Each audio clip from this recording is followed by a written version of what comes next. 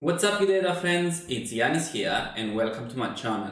In this video, I'm going to show you how to take some raw data in Excel that looks like this and build this Excel dashboard from scratch. By the way, this is an automated Excel dashboard. So at the end of the video, when we do create the dashboard, we are going to insert some new raw data into our dashboard and see how we can refresh this dashboard with the click of a button. And before we jump into this video, let me just say that if you're passionate about data analytics and data science, then please click the like button, subscribe to my channel, and enable notifications for my future videos. Right, starting with the raw data. By the way, you can download this file from my GitHub repo. I'm gonna have the link in the video description. The first thing I'm gonna do is to actually create the main dashboard page. So here I'm gonna name this dashboard. I'm also going to hide the new raw data because we don't need it for now. We're going to test it at the end. I want to go on and click into view and remove all the grid lines. I want to create the title, which is going to be, let's say, how big? 1, 2, 3, this big. I want to change the background color, so I'm going to use this light gray. I want to merge this and I want to add the title, which is going to be movie dashboard summary. I want to align it in the middle. I want to make it bold. I want to increase the size. And then I also want to increase this size. So let's make it a bit bigger here, I think. And let's zoom in so you can see better too. So I think here is fine. Next, I want to add 2 pictures on the left hand side and on the right hand side so it looks prettier. So I've downloaded 2 pictures from a website online. The website is called, where is it? Clean PNG. You can actually copy this and you can search for pictures here. Those 2 pictures are these 2. I'm going to insert them. So I'm going to use the first one on the top left. Oops, not this one, this one. Somewhere there. And then the second one on the top right. Let's put this over here so it looks nice. Right, the next thing we have is the slicers, but in order to add the slicers, we need to create the pivot table first. I always start with slicers at the top so people know how they can slice and dice their data. Right, going back to our main raw data now, we want to select all the columns because later on, when we add new data, this new data is going to be under here. So in order to be able to automate this dashboard and click refresh, you need to select all the columns when creating pivot tables. We go into insert, we click on pivot table, and then we're going to add it on a new worksheet. This worksheet is going to be named as pivot tables because all of our pivot tables are going to be here.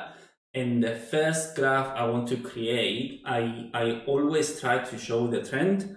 So now, because we have monthly data, we want to show the monthly trend of our raw data. By the way, we haven't explained our raw data very quickly. This is the raw data. We have movies, the distributor, the genre of the movie. Then we have some monthly data, so how much revenue they've generated.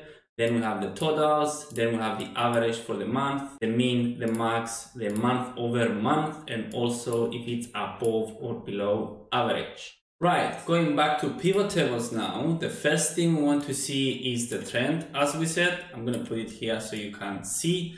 So I want to add July, August. I want to make sure that values are on rows. So we have it this way. And then we want to add September, October, November, December, and January. So now we can start creating our trends. And in order to create the first line graph, we can click into insert. And then we can click over here and then select the first line graph, which is this one over here. However, before we add our line graph in the main dashboard, we need to add our slicers, as we said. And now, because we have a pivot table, we can actually go to insert and then click on slicer, and then we want to be able to slice by distributor, genre, and also above or below average. So we have our 3 slices. Next, we need to make some space for these 3 slicers in the main dashboard. And then over here, 10 and 11, I'm going to create our first summary. So I'm going to leave this space for the slicers. So I'm going to click over here, change the color to this light gray, and also merge it, and also name it as total revenue summary. Click enter, make this bold, align it at the middle, and then increase the size of it. Here is where I'm going to put our slicers. So I go back to the pivot table, I select all of them with control, I click Control X, so I cut, and then I paste here at the top. And then I'm going to start with the distributor, then we have the genre, and then we're going to have the above or below average. First thing we're going to do is to change the color of these 3. So if we select them again, go into slicer, we can select this light gray so it matches with the rest of the dashboard. Then we can click on this one, right click, size and slicer settings, no, it's the other one, size and properties. We can increase the number of columns, so we want to put 4 columns, and then we want to increase the size, so somewhere here.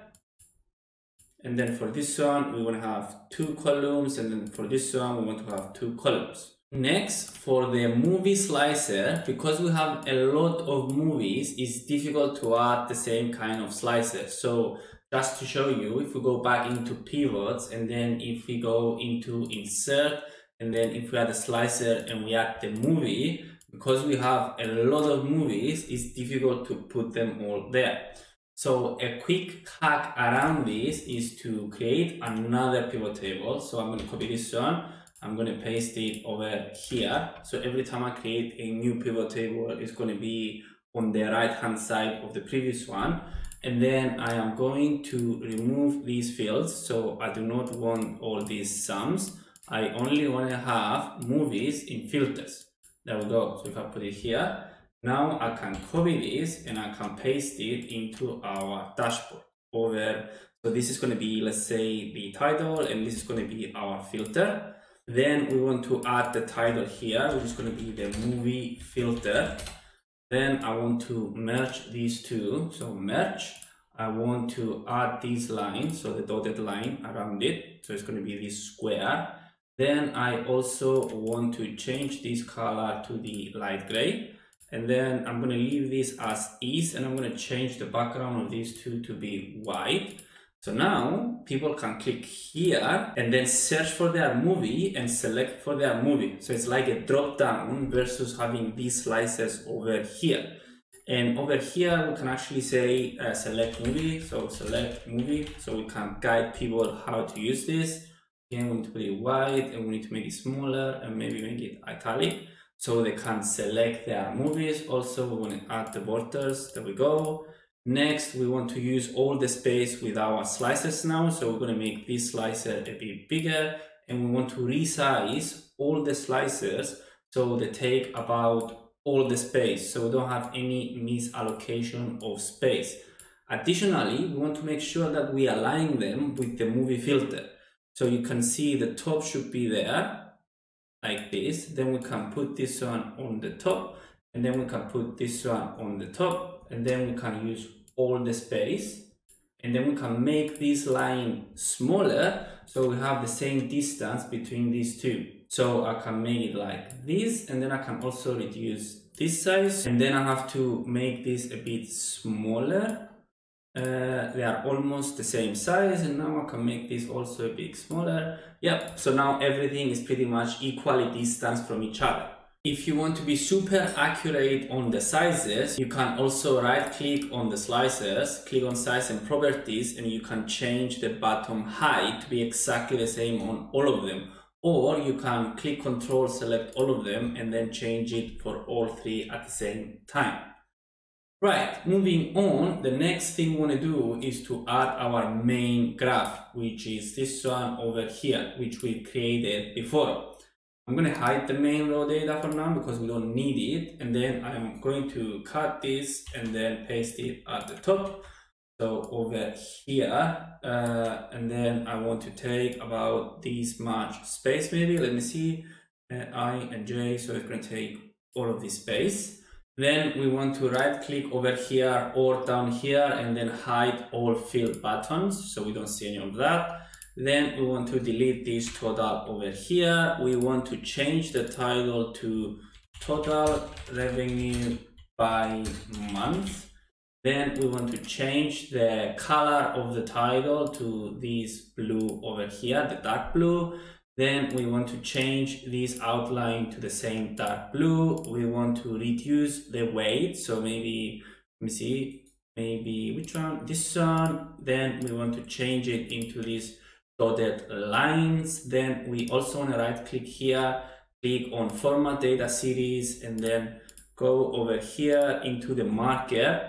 So that's going to be marker options, building, then maybe this one, then maybe increase the size, and then change the color to this purple over here. Next, maybe I'm going to decrease this size actually. So the weight, I'm going to leave it to 1. I'm also going to right click here and add the data labels for all of them.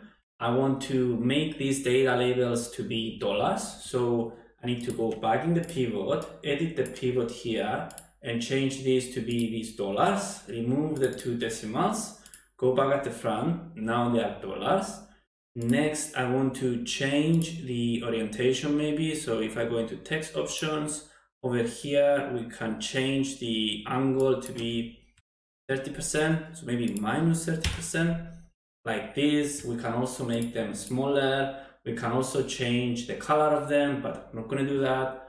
And the last thing I'm going to do is to right click and change the fill. I'm going to use the same fill as these two. So this light gray we always use. Right, moving on, we also want to show the total revenue by distributor and by genre. By the way, I need to change the title of this. If I right click here, go into slice properties, and then if I change this into genre, actually you need to put 1 and then delete the 1, because if it's capitals and you make them as lowercase exactly the same, it's not going to change. I don't know why. So I need to do this and then delete this, and then this is going to be okay. So I need to go back in my pivot tables now. I need to copy the pivot table. I need to paste it on the right hand side. I need to click on the pivot table, close this, and then I need to add the totals, and then I need to add the distributor. I want to remove this slicer because I don't need it. Now I want to move this at the top, and then I need to insert and then recommended charts. Here I can select the graph I want. I want this horizontal bar graph. I'm going to select this one, and then I also need to hide these buttons. So right click, hide all fill buttons, and then I also want to order this. So sort and filter, smallest to largest. So this actually puts the highest at the top in the visual. I want to copy this visual, I want to cut it, and then I want to bring it forward. So I'm going to take this space over here. I need to leave some space for the other one. And then somewhere over here, let's say, I want to change the title to be the total revenue by distributor. I want to change the color into this color. I want to move it at the top.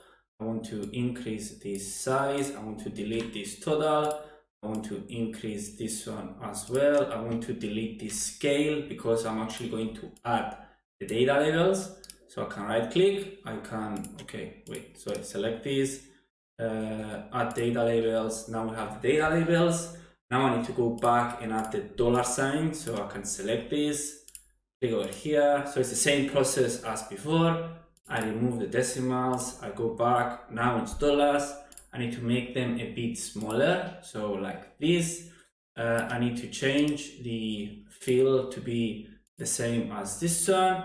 And now we have the total revenue by distributor. Now I need to repeat the same process, but by genre. So we go back into our pivot tables, we copy this pivot table, we paste it over here, and then we switch distributor with genre. Then we want to click here, click into insert, recommended charts, again the same graph, click OK. I want to order it, so the same as we've done it before. So we have the highest at the top. I want to cut this and I want to bring it over here. I want to use all this space, so I'm going to put it here. I want to delete the totals. I want to delete the scale. I want to remove these ones, so exactly the same steps. I want to push this title at the top. Then we need to add the data labels and change the background color. Sometimes we can use the format painter, but sometimes it doesn't work. I don't know why in Excel. So we can actually select this visual, click on format painter. This should copy all the coloring and the formats. And then if we click on this visual, it should have adjusted the same colors and the same formats. However, it doesn't do it. I don't know why. Sometimes it does work, sometimes it doesn't. So I'm going to click back and I'm going to do it manually. I'm going to change this color to be this dark blue. Actually, I'm going to change this one too. We haven't changed it. So I'm going to set it to dark blue. Then I need to right click here and add the data labels, same as before. Then I need to change our title to be the total revenue by genre. Then I need to change the title color to be the same as this one. And at the end, oh, why did this move? Do it here, and at the end I want to change the background color with the same background color as before. Next, we need to add some big cards with all the main numbers that we have in our dataset, so the aggregates. So if I show you the finished dashboard, you can see we show the total revenue, the month over month, the average revenue per month, the average revenue per movie, and also the number of movies. These cards are very important for the business because they do want to see the big aggregates, not just the breakdowns. So we're going to go back into our pivot tables and we're going to start with the total revenue. So I'm going to copy this pivot table, I'm going to paste it over here, and then I'm going to just remove the genre from here, and this should give me the total revenue because this is the sum of totals. If I go back here, I can name this as, actually I need to merge this. I can name it as total revenue. Then I need to make this italic. I need to add the borders. So if I add all borders, and then over here I can say equals, and then I can select this number. Click enter. Also, I want to make this number as a value with the dollar sign. I want to remove these two, and then I want to merge all of these cells. I want to add it in the middle. So now we have the total revenue. I'm actually going to move this a bit on the right, not this one, like this. So we have equally distance between the visuals. So I need to make this smaller. Next, I'm going to copy this. I actually need to change the background. So I'm going to add the light gray like this. And then I'm going to copy it, paste it over here, and then over here. 1, 2, how many do we have? 1, 2, 3, 4, 5. So we need one more. Copy this, paste it over here. Right, the next one is going to be the month over month. So if we go back into the pivot tables, we can copy, we can paste, we can change the sum of values with the month over month, but we actually need to use the average. So let's do average. We need to set it to a percentage. We want to add 2 decimal places. We want to go back, and then here we want to say equals, and then select this over here. As you can see, it didn't change the format, so we also need to change the format here. So I set it as a percentage, and then I add 2 decimals. Let's check if these slices work. We can see 22. Yeah, they do work, but what they don't do well is that they shrink, and this is because of this pivot table over here. So what we can do is that we can right click, go into pivot table options, and remove this auto fit column with width on update. So I click OK, then I fix the size. So I think it was somewhere around here. So I think this is fine. Then I want to add a conditional formatting on this month over month. I need to change it month over month. I want to say if it's less than 0, so it's a negative percentage, set it to red, and if it's more than 0, then set it to green. So I can click over here, highlight sales rules, greater than, I'm going to say 0, and I'm going to set it to green. I'm going to repeat the same process, but now I'm going to select less than, I'm going to put 0 and leave it as red. So now you can see, because we dropped from last month to this month, we actually have a negative month over month. By the way, regarding the numbers, these numbers are actually wrong, the minus 13%. It's because we fudged the numbers in the previous video just to show some functionality. The previous Excel video, you can go and watch it, is about an Excel test. So actually it's not the 13%, it's a lot more, it's more closer to like 45 to 50% drop, but you can ignore the numbers for now.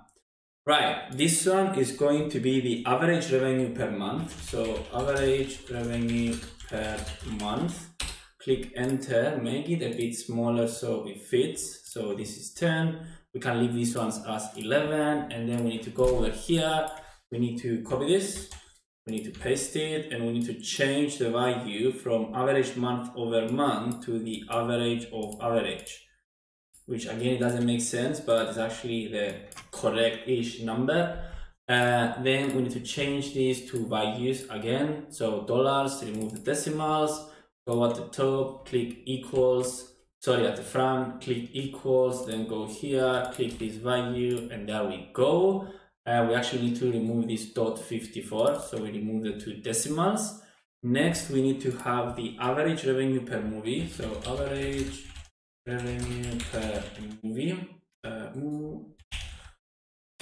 movie, we need to make this smaller too so it fits, and then we need to create the pivot table. So I'm going to copy this, I'm going to paste it over here, I'm going to add the movies and their average value, sorry, the total value. So I need to add movies, I need to remove this, I need to add the totals, sum of totals, and I'm going to switch this sum into the average.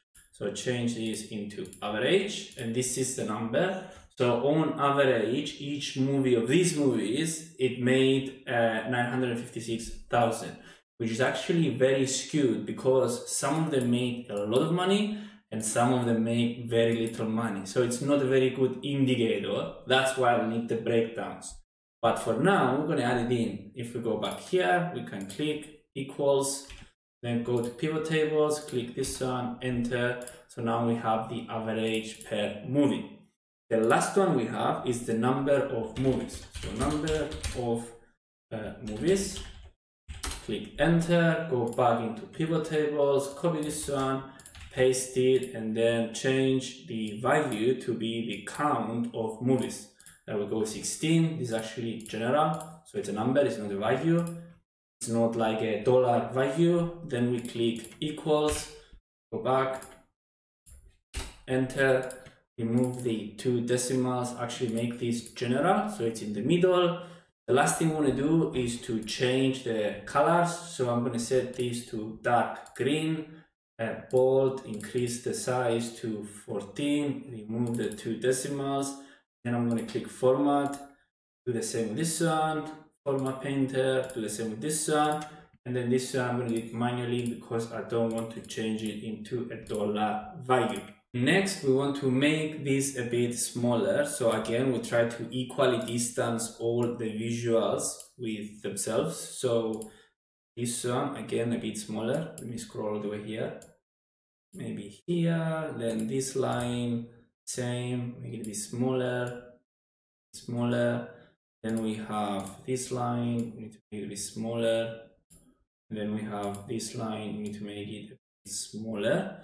Now I want actually more, and be more here. Then we want to increase this size to be up until down here where the 16 is, and the same with this one over here. Now I want to go back and test my slicers. So if I click here, you can see it works. Paramount Pictures, 2 movies, we have 2 genres, then Sony, we have 3 movies. Then this one, we have 3 movies, 1 movie, Warner Bros, 3 movies. And that up, you can see, this is why I'm saying it's the wrong numbers. We flashed the numbers in the previous video, but you can ignore this for now. And the next thing is that I'm going to stop this video here and finish the rest of the video in the next video, just because I'm trying to keep the videos short. So check the video description and you're going to get the link to the second video. If you feel that you've gained enough value out of this video, I would really appreciate it if you click that like button, subscribe to my channel and enable notifications for my future videos. Thank you very much for watching this video, and I'm going to see you in the next video to finish this dashboard.